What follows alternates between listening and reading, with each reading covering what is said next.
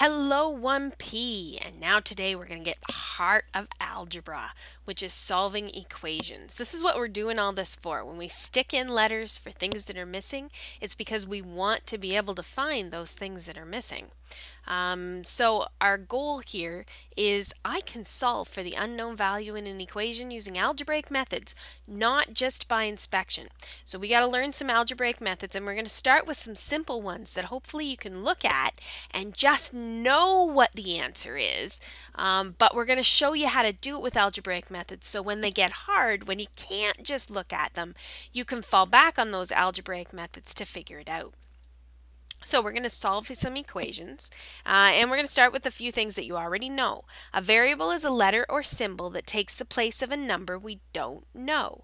An equation is a math expression involving variables and an equal sign. So to be an equation, you must have that thing. You have to have an equal sign in order to be an equation.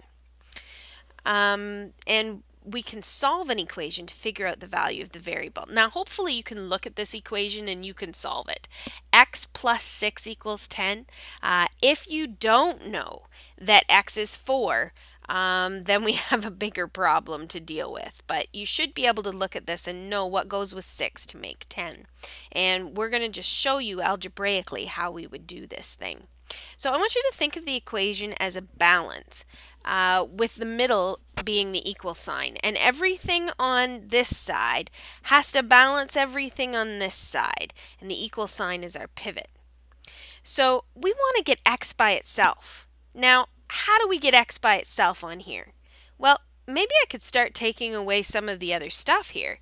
If I take away a 1, though, if I make that go away, my balance tips.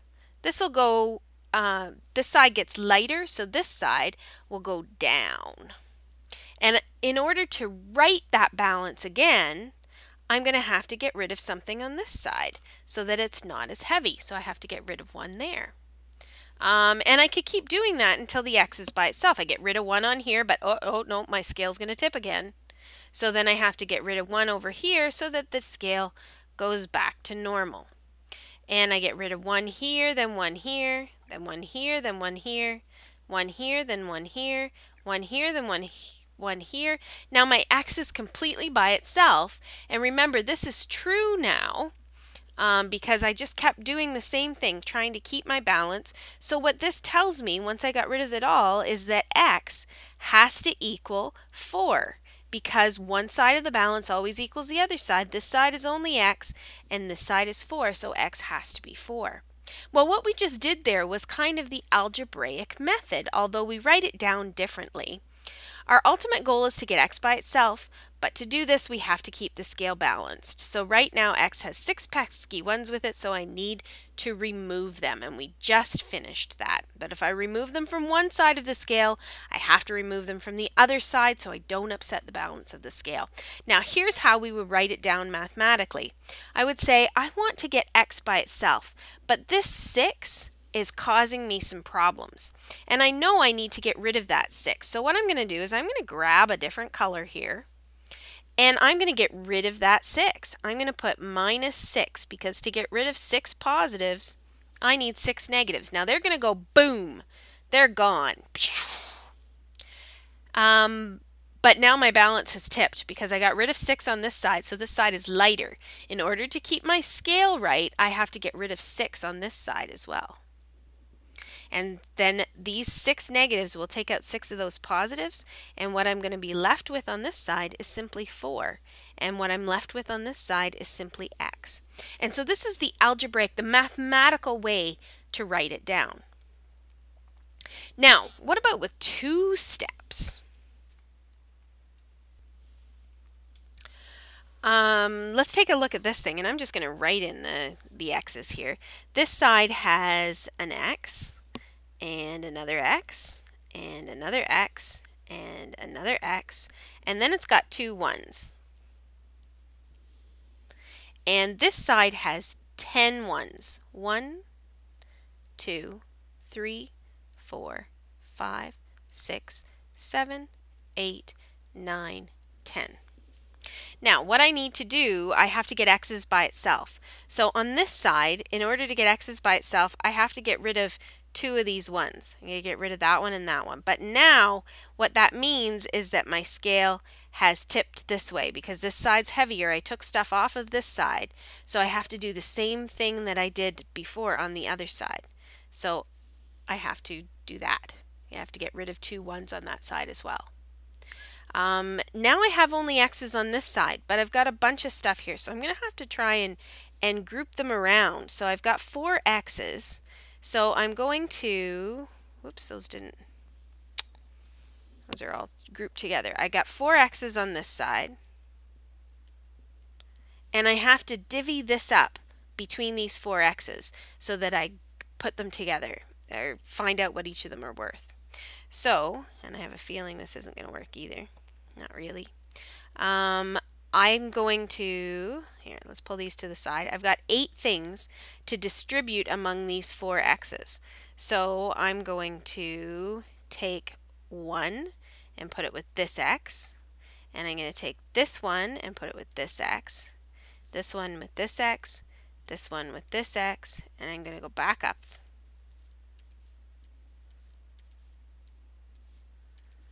Which means that now what this tells me is now that I've divided it up into pieces, that each x must equal 2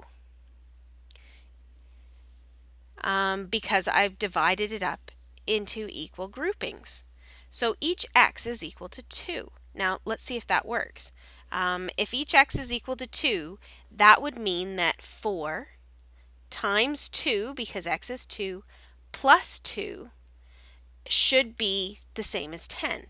So is it? 4 times 2 is 8, plus 2.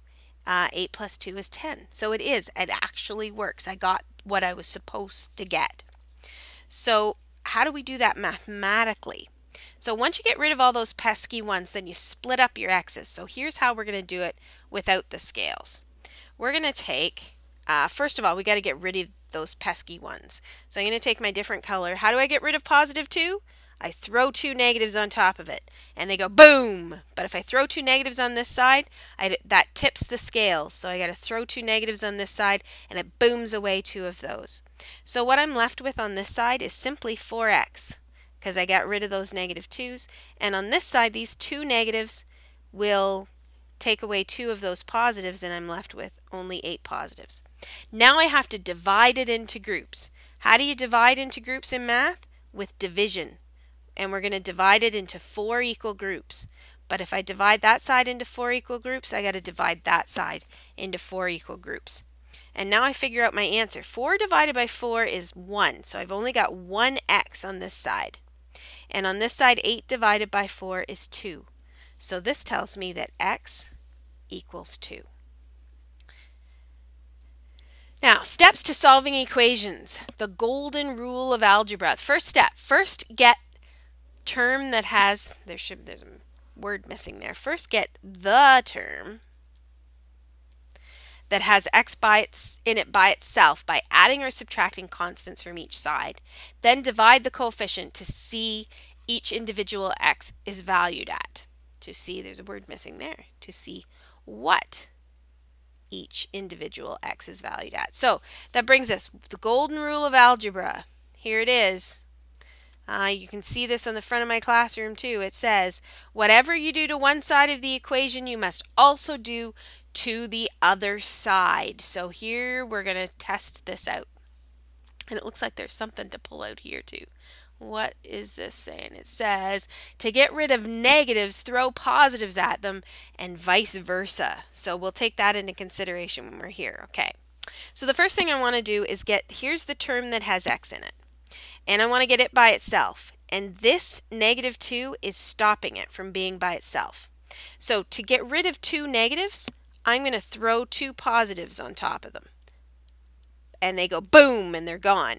But if I throw 2 positives on this side, I have to also throw 2 positives on that side so I don't upset the balance of the equation. That means that all I have left on this side is x because these go away. And over here, these 2 positives take out 2 of those negatives, so I'm left with negative 3. Now, over on the other side, I've got an x. and I'm going to get rid of anything that's stopping this x from being by itself. Notice it's on the opposite side of the equation. We don't care what side of the equation it's on. We're going to get x by itself. So I'm going to add 5 over here because to get rid of 5 negatives, I have to add 5 positives. I also have to add 5 over here. So my actual answer then, I've got 11 on this side, and then those are gone completely, so I have just x. So x is 11. If we want to check that, we take this negative 5 and then we add x, which we found out to be 11, and we're going to hope that we get 6. So is negative 5 plus 11 6? Yep, it actually is. So we're good. Okay, you can always do that little check to see if you're right. Now these ones are ones where there's a couple of steps in it. So the first thing, remember, we want to, here's the term that has the p in it. We want to get that by itself. What is stopping this term from being by itself? Well, this negative 2. This negative 2, and when I say by itself, I mean by itself on this side of the equation. Remember, we want to take this equation and get all our p's by itself first by getting rid of the 1's. So, what's stopping it from being by itself? It's those 2 negatives. So I'm going to add 2 positives to make it go boom, but I also have to add 2 positives on one side. Golden rule of algebra, whatever you do to one side, you have to do the same thing to the other. So this side I'm only left with 3p, and on this side I have negative 27 because these 2 positives take out 2 of those negatives. But I'm not done because now I've got to split it up into equal groups. So this side gets split into 3 equal groups so I can figure out what p is. And then if this side gets split into 3 equal groups, I have to split this side into 3 equal groups. Now, the 3's are gone, so I have p by itself, which is what I wanted. I wanted p completely by itself. On this side, negative 27 divided by 3 is negative 9. Now, last one over here. We are going to, first of all, figure out what we want to get by itself. So I've got negative 12r that needs to be by itself. Always go for the variable. What's stopping it from being by itself on this side of the equation? Well, it's this negative 4 is the problem. Sorry, positive 4. How do I get rid of a positive 4? I got to throw some negatives on top of it. If I throw 4 negatives on top of 4 positives, they go boom and they're gone. But if I throw 4 negatives on this side, I got to do exactly the same thing to the other side. So I got to throw 4 negatives on there. And what that gives me on this side is 96 because these 4 negatives take out 4 of those positives. On this side, I have negative 12r. Now I have to split it up. And I'm going to divide this side by negative 12. Whatever the coefficient of the variable is, that's what we're going to divide by, because then this turns to 1, and all I'm left with on that side of the equation is simply an r. But remember, whatever we do to one side, we have to do the same thing to the other side. So if we have to do exactly the same thing to the other side, I take 96 and divide it by negative 12, and 96 divided by negative 12 is negative 8. Now, just a small word about proper form before you go on to the practice questions. You keep 1 equal sign per row and keep your equal signs all lined up. Notice how I was putting the equal signs underneath? That's proper form. And I would like you to use different colors to show what step you are adding onto the line. So I want you to put these different colors in exactly the same way I did it. Okay? And that brings us to the end of solving equations.